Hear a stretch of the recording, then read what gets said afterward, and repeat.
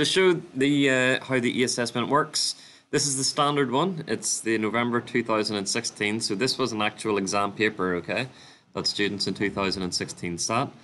I will install it onto your computer, and perhaps I can put it on Manage Back as well. You double click the file and it will take a few minutes to open. Okay, so you'll be prompted with these details, okay?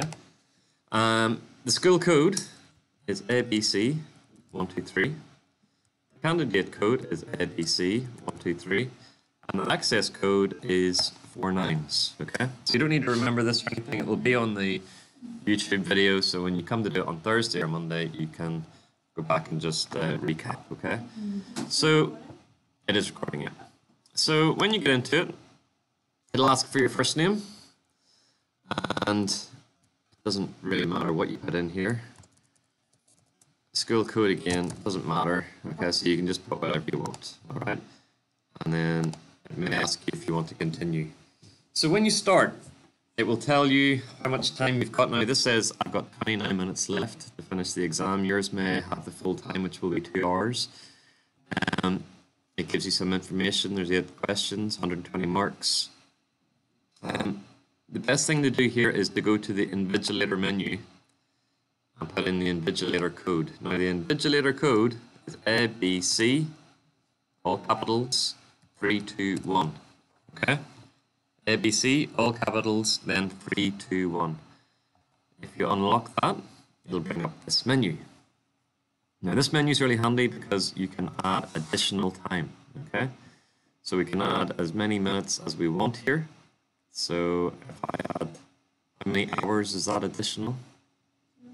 2 hours, okay, good. So let's add, add 3. Okay, and then hit back. That didn't seem to, let's see if it worked. Okay, so I've still got 27 minutes. Let me just try it again. It might be because I've done this before. ABC, capitals, 321. Additional time. Let's add 100 minutes. 100. What? Okay, let's try that. 110 minutes.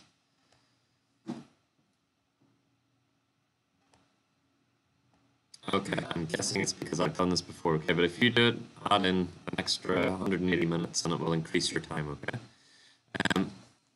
You'll be met with all the questions, okay? So to start a question, you just click on it. And there will be certain things that will give you the question, some information, and the questions will be underneath, okay? So it'll ask you certain things. You can type whatever you want into here. It's also got an equation editor, which is here, so you can put equations in. So I can do, you know, the square root of 2/3. Okay, so just get used to practicing with it, okay? Even if you haven't, if you have struggled doing the questions, get used to playing about with the equation editor. There's also special characters. We can do subscripts easy enough just by doing the little 2 above. You can also use a calculator, which is up the top, okay? So when you do your e-assessment, you'll not be able to have a calculator in the exam. You have to use this calculator, okay? Now this calculator is quite nice because we can type whatever we want in, just like your normal calculator.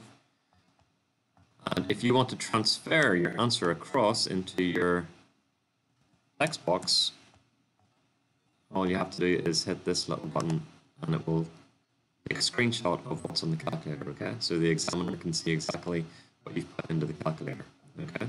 So the examiner sees what's in here, not what's in the calculator, okay? You can transfer it across.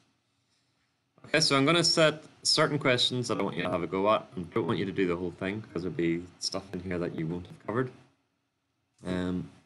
Any questions on that? Yes, Delia.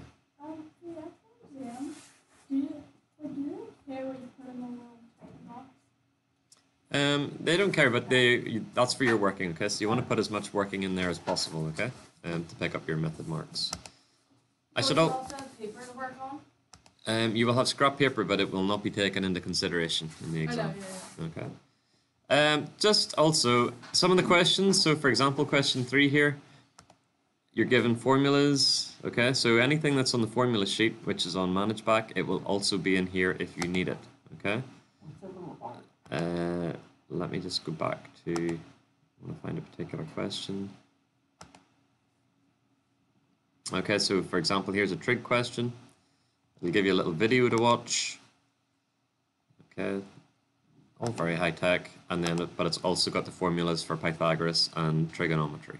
Okay, so everything you need will be in this. Will we have to do this like silently, like a test? Yeah, you're going to do it individually. No, but like. It's not going to be graded, but it will be done individually.